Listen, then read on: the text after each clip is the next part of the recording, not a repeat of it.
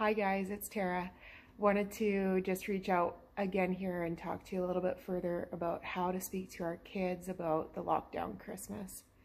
Now, something that we can do to help them is just try to give as much detail as possible.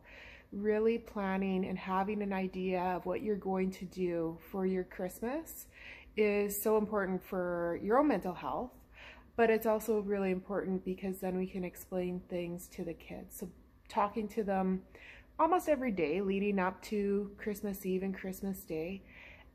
And it's okay if your plan changes. So if we tell them an idea and we just say, this is what we're gonna do, this is what's gonna be happening, and closer to the day things change, that's really okay. You don't have to hold yourself to the plan if you come up with a better idea or something like that. But again, it's really, really good.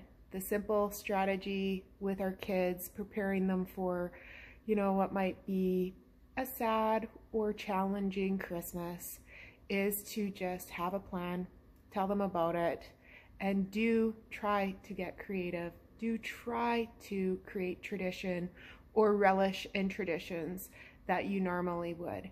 All these little details matter, and it's going to be okay-ish. All right? All right, you guys, Merry Christmas. I hope you're having a great day. Try to find some way to enjoy the holiday spirit, listening to Christmas music, grab a Starbucks or some other latte, support local actually, right? All right, you guys, take care.